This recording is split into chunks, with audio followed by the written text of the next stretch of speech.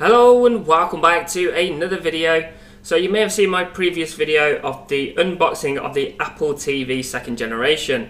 Now I did say in that video I would create another video on how to jailbreak it with Seas0nPass. So the Apple TV, I've updated it and it's running version 4.4.4. So there's a couple of things you're going to need to be able to jailbreak the Apple TV.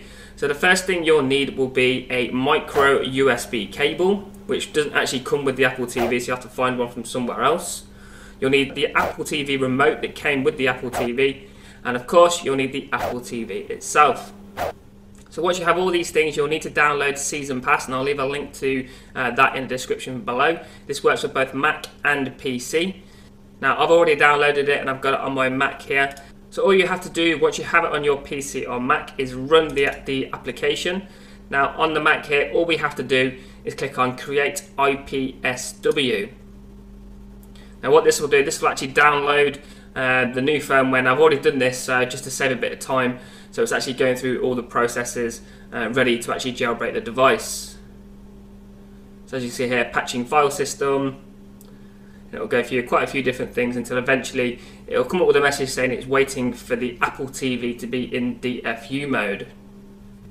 So at this point you will want to connect the USB cable into the Apple TV and your computer, ready to put it into DFU mode.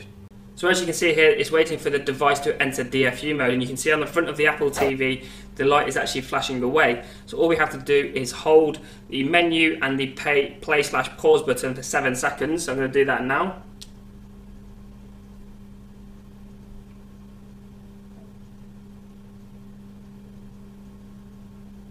And then release.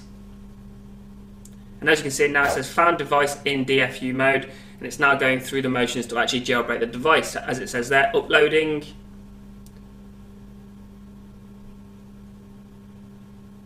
And literally now it's just a case of waiting for it to finish, and then you're good to go. All you literally have to do then, disconnect the micro USB cable, plug it back into your TV, and you've now got a jailbroken Apple TV.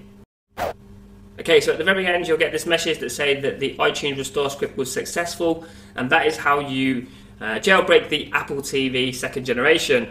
So as usual guys, thanks for watching. Please leave any comments below, and I'll see you all in the next video.